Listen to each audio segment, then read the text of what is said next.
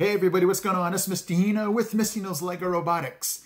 Super excited today to show you Mr. Hino's LEGO EV3 scissors lift. It's a really cool build. I did get some online instructions on some part of it, and then it was one of those cases again where I couldn't see everything, so I had to definitely modify it to the way I thought it should be. But anyway, if you want to see this guy, stay with me.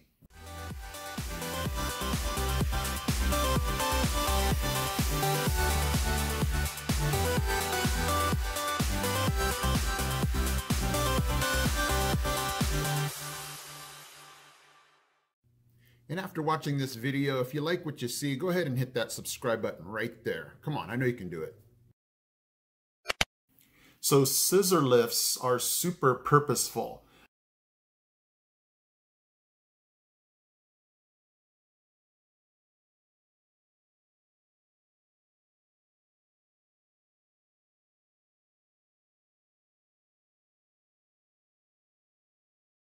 They have many different kinds of jobs that you can do with this. I've read online that these lifts can lift from 20 to 40 feet high. Depending on how high and what type of scissor lift you have, it can be used for changing out light bulbs that are really high. It can be used for construction, lifting material to second or third floors.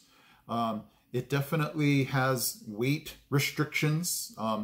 It's depending on what scissor lift you're looking at, it's about 1,000 pounds. So it's basically just to help somebody, like my Lego guy here, get to a higher place without, too much danger, and it's pretty mobile. If you look them up, they have wheels, and they come in different sizes so that you can move them to different places. So let's see how this guy works.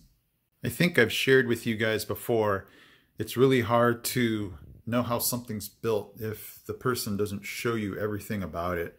So like I said, this was totally modified by me. You ever have those builds where everything just comes out perfectly? This is definitely not the one. But it's super functional and it works, and I'll show you that in a second. But let me go ahead and just show you all the ins and outs about this. So here's my Lego guy. I would have had a touch sensor for him to operate the lift, but again, I left all my sensors in school. I'll show you this in a second, but that's the actual lift. This was leaning a little bit, so I put this axle here just to keep it straight. Originally, I did not have wheels on it, but after looking up scissor lifts, they need to be able to have wheels so that you can move these guys where you want. Now here's the most important part right here here's the gear setup that I had. So basically what's going to happen is this worm gear will spin this gear, which will push this beam, and basically the scissors lift will work by this pushing this, and when you push scissors, it'll make this then expand up. You'll see in the program. Let's go ahead and turn this guy around.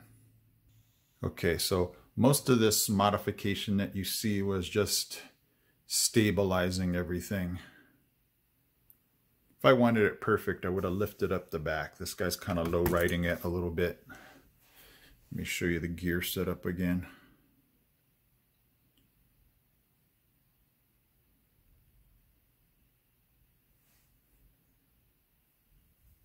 There's Minifig Joe. Didn't quite comb his hair very well this morning, but that's all right. He's working.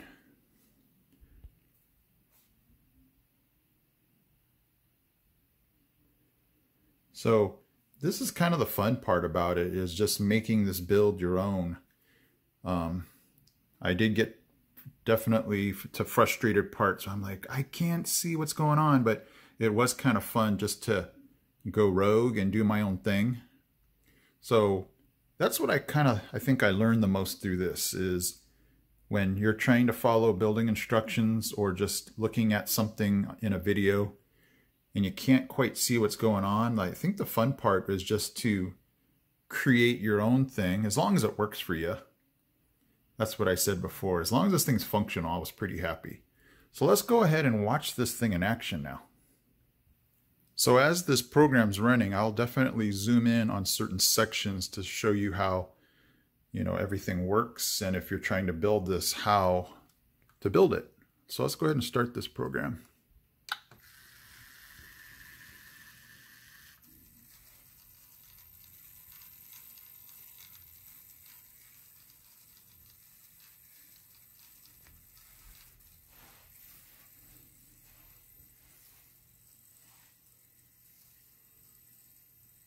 So Joe is done fixing the light or replacing the light bulb.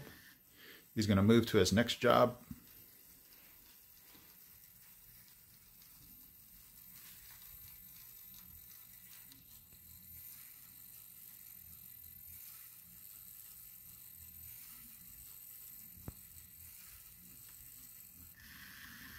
Okay, he's moving already to the next job.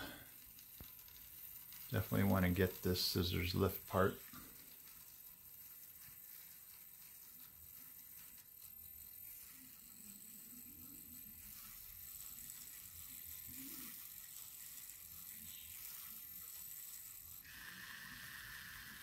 Wow, Joe works fast.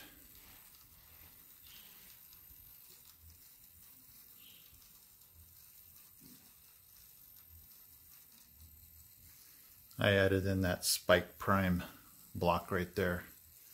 That's what I mean by it's fun to just modify things. If you are trying to accomplish something and don't have the pieces, just find something else.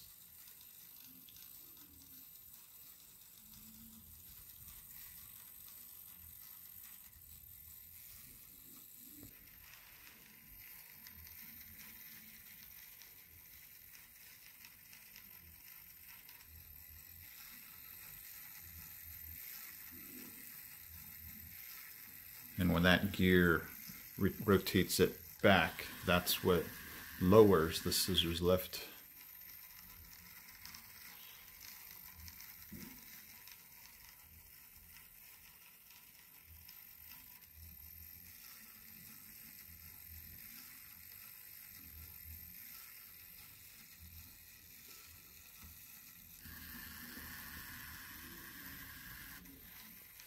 Let's watch Joe go up.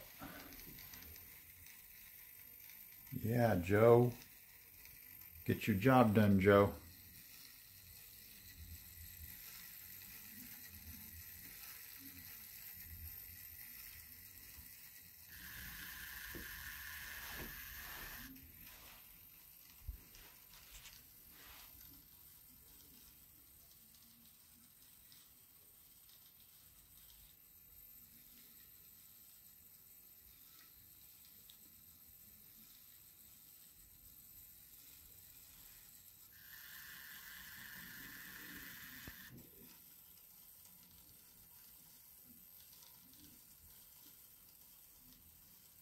Thing goes up pretty high.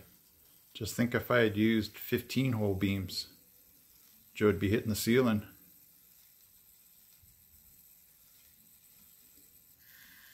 Okay guys, so there you have it. For those of you that teach robotics, this would be a great lesson, because then kids or students can now look into different jobs and the different purposes again for these scissor lifts, and just basically the engineering part behind it is really cool. So, if you are thinking about doing this as a lesson, that would be the cool thing, is to kind of let the students explore with, however they want to make this. Again, as long as it's functional and they understand the engineering part behind it and the purposes of it.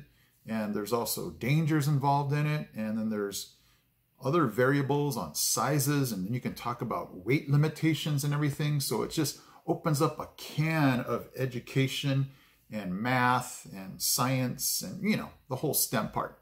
So this guy was really cool to build. He's going to be sad to take this guy apart, and I'll have to retire Joe. Sorry, Joe, I might not need you anymore. But this is one of those things where, again, if you get a chance to build something like this, definitely fun and worth it. Okay, guys, I'm Mr. Hino from Mr. Hino's Lego Robotics. I'm out. He's out. He's out. He's out.